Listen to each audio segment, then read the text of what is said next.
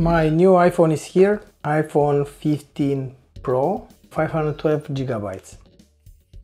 I would say 512 gigabytes is overkill, not to mention 1 terabyte.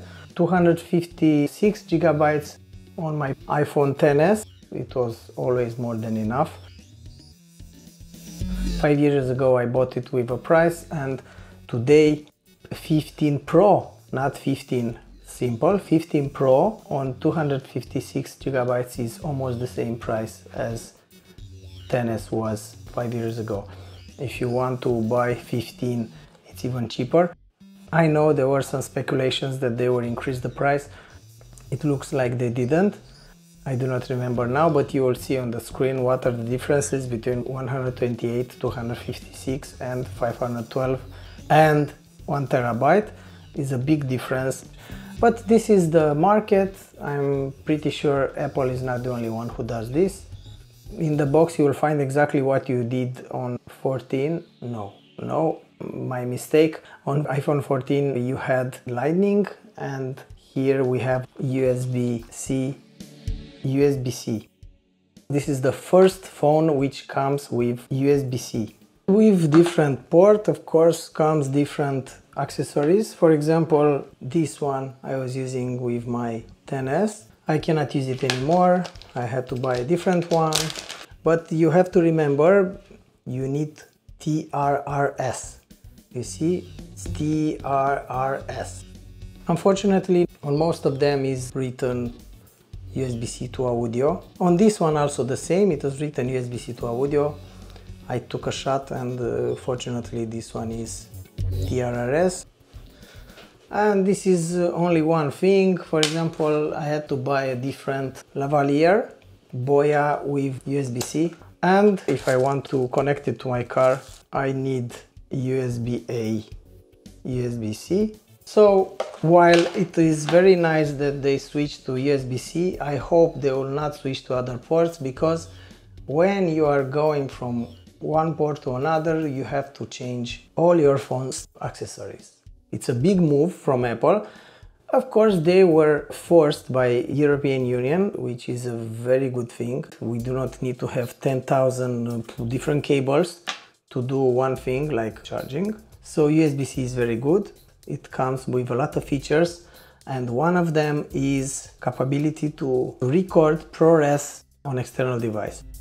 Unfortunately, it's not able to record normal videos on external. However, having the possibility to save ProRes externally is something very nice. The only thing that you have to remember is to have the right cable. This cable is not able to provide the full support. You need something which is specially designed for it. For example, those that come with NVMe enclosures like this one. This is a passive cable, but it's not too long, so data should be transferred without any problems. And of course, other type of cables like this one. This is 3 meters long and it has 20 gigabits per second transfer rate. Normal SSD should be able to do it. However, my recommendation is NVMe. You see here ProRes. Without external storage device, I cannot enable this. I've attached it, the light is on, this means it's connected. And if you want to be sure, you go to files and it should be here. You see locations, I have iCloud Drive on my phone and whatever, this is the disk.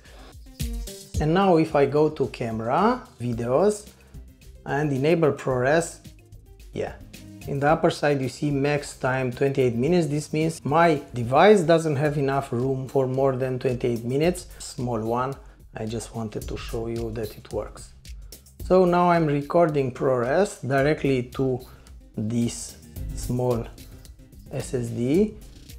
You see it's blinking. This means there is activity. Okay. Let's take now the other one, ADATA, some normal SSD. This is not capable of reaching high speeds like NVMe.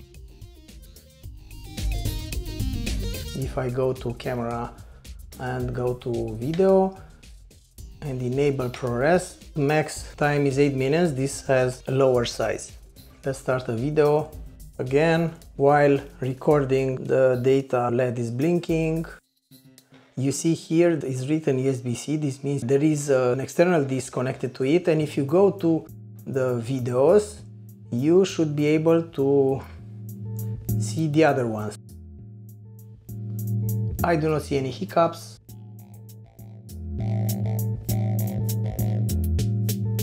From what I see, from what I tested so far, I didn't go too deep, but you should be able to record to a normal SSD. The recording is very good, no delays, no nothing. So this is a very cool feature. Unfortunately, this works only with ProRes. I would have preferred to have this option also for normal videos. I do not necessarily record ProRes. This is just the beginning. I hope in the future there will be an option to record normal videos and photos to external disk. Great. Okay. While on iPhone you do not have an option to eject it, you just unplug it. On a Mac you should eject it before. With this one I would stay away from it if you have any Mac device. I've seen also on the iPhone it's not recognized all the time. Let's try again. Even if this one is on, you see it doesn't appear. So there is this chipset written here, which doesn't work with any Apple device. I do not know why. Earlier I was able to record on it, so when it wants, it will be visible. Anyway, this is something which you should be... wait. You see? Now is connected. This is M1 Pro, that one is Intel. I have two 2012 Mac Minis and an N1 Mac Mini, and all of them have the same problem with JMS, whatever it's written here. Stay away from it. One of the cool features about USB-C is you can connect this phone to external screen like this one, you see, cool. It's mirroring immediately. I've tested a lot of games with mirroring and also with this thing, which I'm gonna present it later. It's okay, it has some impediments. For example, I cannot use it with mirroring in the same time, unfortunately, so I will have to use the on-screen controls. But when you are mirroring, you usually do not care if you are putting your fingers on the screen. However, physical buttons are way better. Anyway, I'm deviating. I've tested a lot of games with it and it's working very, very nice. Gaming with mirroring, I will present it in a separate video. For now, let's move forward.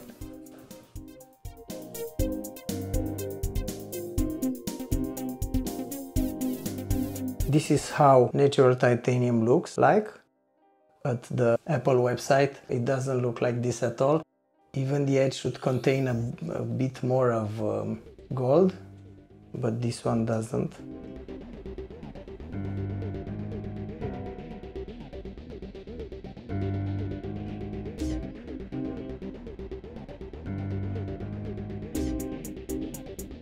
The packing is very simple. As with the other phones, you do not have charger, you have only the key to introduce the SIM, useless or useful information, a sticker and the cable. It looks very nice. I hope it will last longer than the others. Okay, it's simple USB-C cable.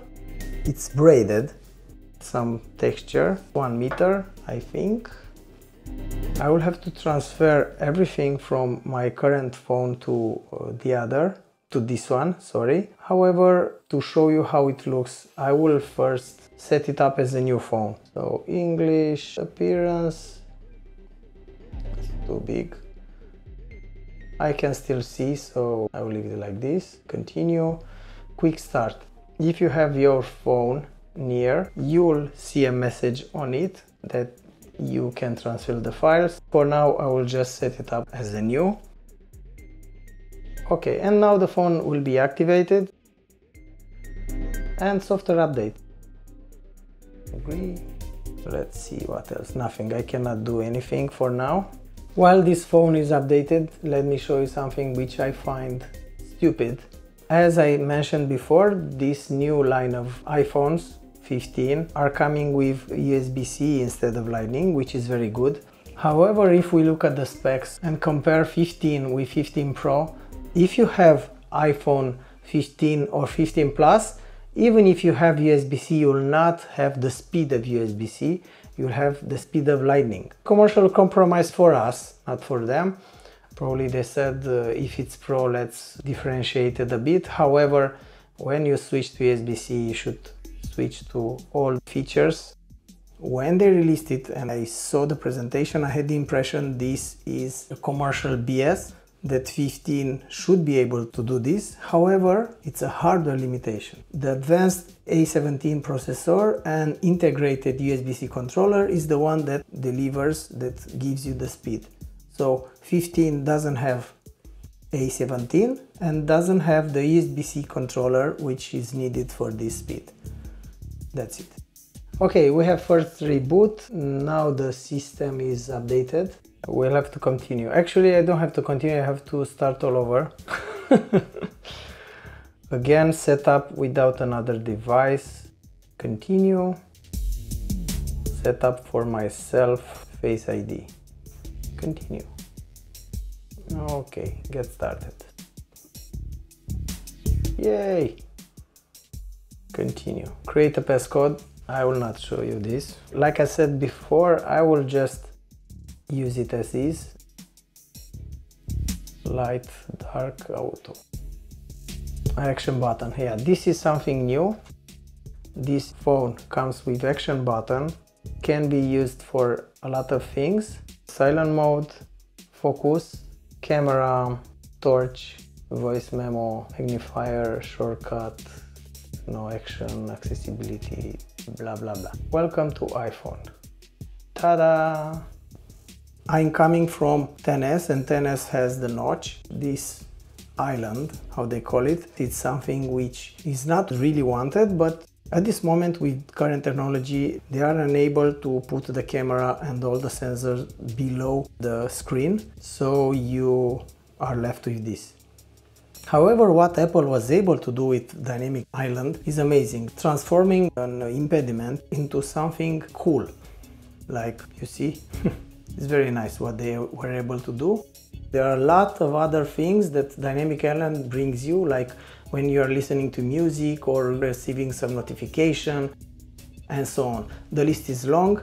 There are applications which are supporting Dynamic Island. Not all applications are doing it because only 14 Pro had Dynamic Island. Now 15 and 15 Pro both have the same thing, so probably we should see more applications supporting this. With new ports like USB-C on this new phone comes new features. For example, you can charge another phone or another device with it. Let's see, we have an USB-C to Lightning cable here, and if I put one here and one to, this is my old 5S. This works from USB-C to Lightning. Lightning is not able to provide juice, to provide battery, so that is why Lightning will always receive, will not be able to send. USB-C is able to send and also is able to receive. However, when you have two USB-C phones, I do not have another one near me, but I must tell you, the one with lower battery will receive a charge from the other device. There is something which came in battery settings. On charging optimization, you have another option which is called 80 limit.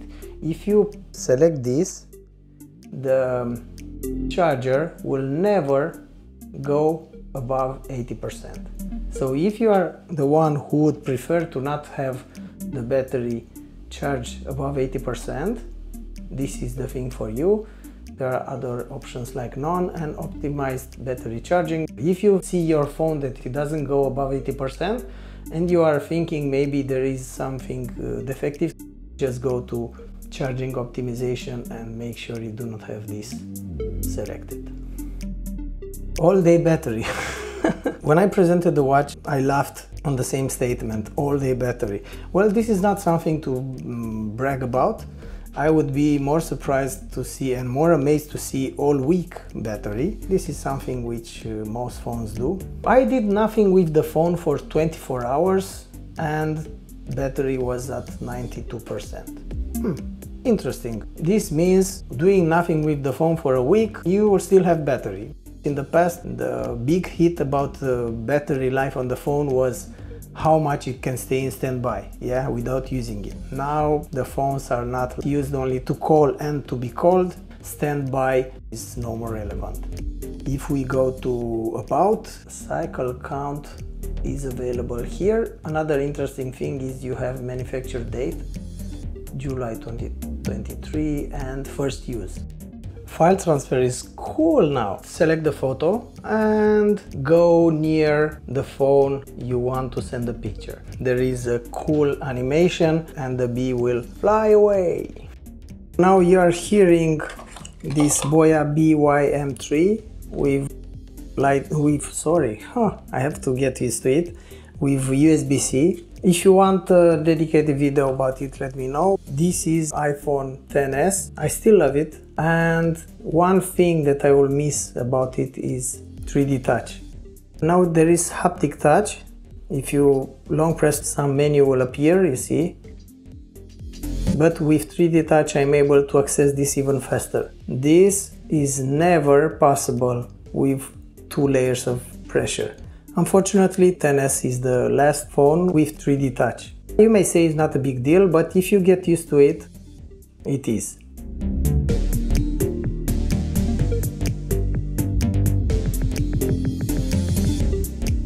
Probably the most evolved component in a phone is the camera. While of course other components are evolving year by year, camera, at least to me, it seems evolved the most, because it's one of the features very much used by everybody. Long time ago we had mobile phones without any camera, and now, not only now, also 10 years ago we had phones capable of creating very good pictures, and there was no need, unless you are professional, there was no need to have a dedicated camera. If I look back, I have very nice photos taken with my old phones, and I'm still very impressed about them. The most noticeable difference is while filming and of course during the night. But not only that, on old phones you had to have the perfect conditions to create a very good photo. Good light, you needed to hold the phone very well, because there was either no stabilization or in very early stages, and your phone was not capable of removing your movement, and so on. There are many aspects of how the improvement was done over the years, and these can be seen in the photos that I took all this time. Enjoy these photos and videos taken with older phones and also with this 15 Pro. See for yourself what is the difference, and especially how good this 15 Pro is regarding photos and videos, and we will discuss about different aspects afterwards.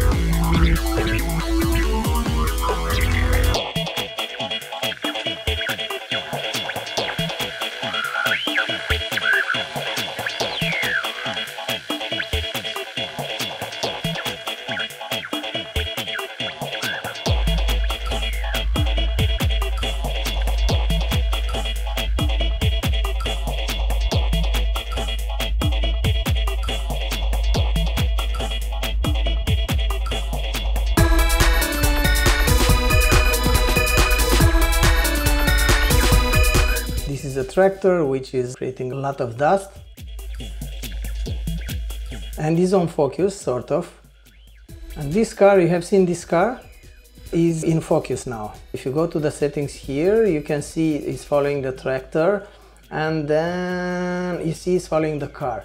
Okay, let's remove this. If you go, yes, this is very nice. If you go to some object that was in the focus, you can remove this. So let's say I want to remove the car, and that's it. Now I'm saving it. And if I go back to that part where the car is, see, the car is no more in focus. This is something very cool about cinematic mode. Let's go back to the car. For example, from this point when the car is visible, I want to track it. You just select it, and that's it. Now, if I go back, you see, the car is more visible now. Focus is on the tractor, and now it switched to the car. Cool. Very cool feature. So far I like cinematic mode. XS is still able to create very good pictures during the day. The big difference between XS and this one is during the night. So, for example, this picture is very nice. Look how it is. There was no light in the park. My girl was spinning. You are not able to see the girl. However, everything else in the photo is very nice detailed. You see? Look how amazing this photo is. You can also see the stars. And XS is not able to take this kind of shot.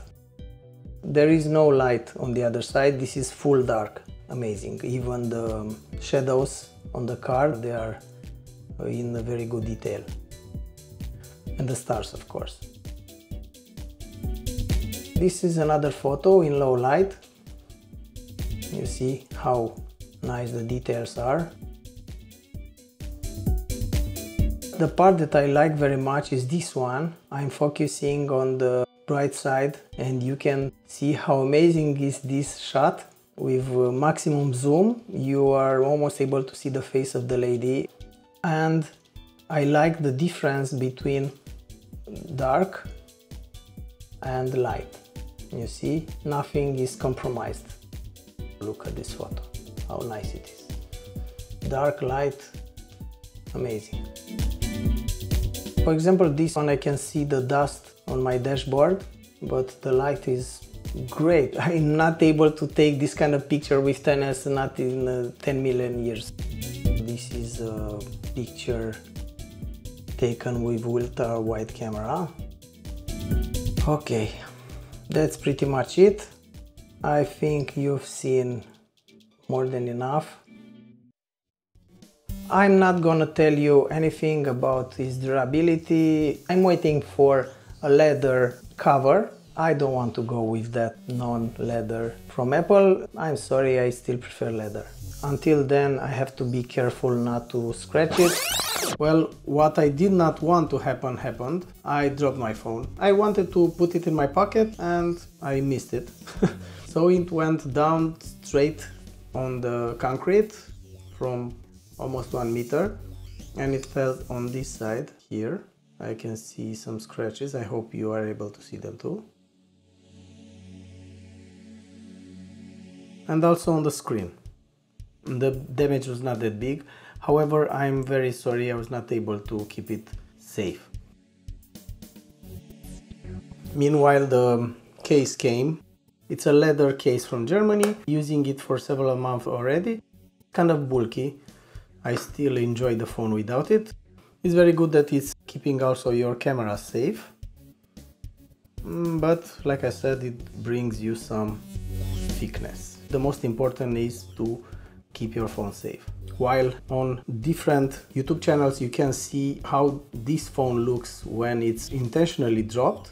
From my experience, from the drop that happened to me, the damage was not that big, so this phone is quite okay.